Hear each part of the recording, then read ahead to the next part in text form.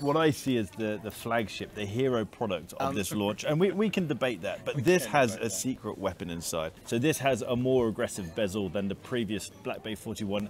Has a rounded case, so the case has a little bit more texture to it, a little bit more edge to it. We have this new 5-link bracelet, which I think is amazing, with the T-Fit class inside. What would that be normally called?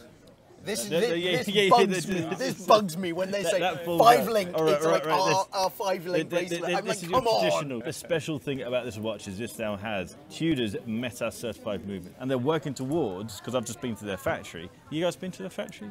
Did you? I feel like there's a flex happening to my right. We are NFI'd. So I went to the Tudor factory. NFI'd. Yeah, definitely. And every single Tudor movement will be Meta certified. They haven't given a date when this is going to be rolled out, but the plan is for every single movement, which is a big feat.